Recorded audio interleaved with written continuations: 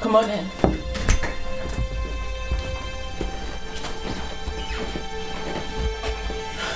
Craig, we're here today because both of our boys seem to be having issues in school. Bad enough to have one suspended this week and one put on detention.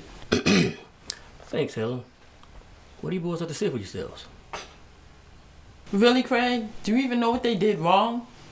Michael has been skipping classes, and now he's suspended from school for fighting. And Noah, he won't pay attention in class and won't turn in any of his homework. Is this true? Michael, why are you fighting in school? Jason keeps picking on me. Every time I go by the water fountain, he punches me in the stomach while nobody's watching. Yesterday, he punched me in the back, so I punched him back. And they say I started a fight. I talked to his parents. You can't do that! Why not?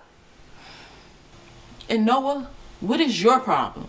Why are you skipping classes? And when you do go, you're goofing off. Why aren't you turning in your homework? I don't know. It's not good enough, son. It's too hard.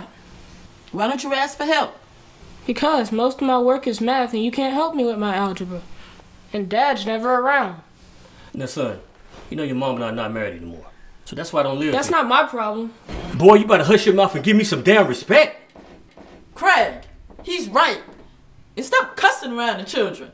See, that's my problem right there. Y'all are always fighting. And that's how y'all resolve your problems. And that's the reason our family's not together right now. It must be true what they say.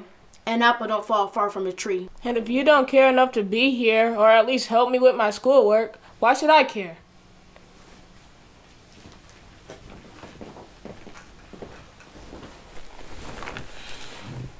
Well, sons, starting today, we're going to set the proper example for you both. But first and foremost, you will give me and your mom respect. He's right. What your dad said. And it's okay with you, Helen. I'm coming over here every week next Tuesday to help you with your homework, Noah.